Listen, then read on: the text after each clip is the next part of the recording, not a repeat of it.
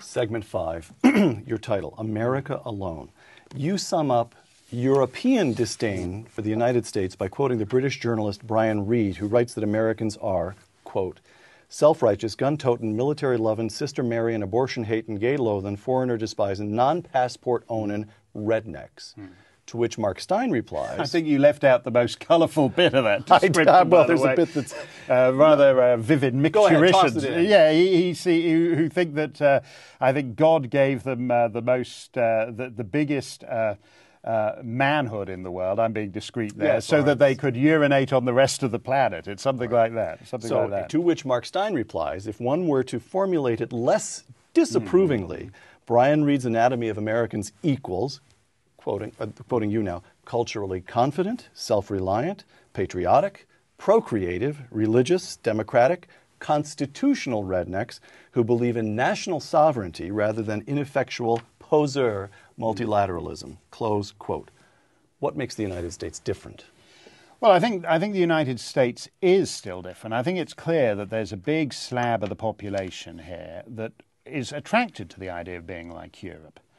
Europe has only been able to be like Europe the last 60 years because the United States has served as the guarantor of last resort. In effect, Germany doesn't need an army because the US Army lives in Germany, and so Germany has been free to spend its defense budget on socialized health care and all kinds of other things. In effect, US taxpayers pay for the German health care system. In 2010, this year, we still have 50,000 troops. 60-some years after the end of the Second World War, we still have 50,000 troops in Germany. Right, which is ridiculous, and any time anybody talks about withdrawing them, as Secretary Rumsfeld does, the argument now that was advanced at the time is that the closure of those bases would be devastating for surrounding German supermarkets and restaurants. Right. So that is why the United States taxpayer pays to keep this vast army in Germany, is because otherwise those supermarkets and restaurants would go out of business. So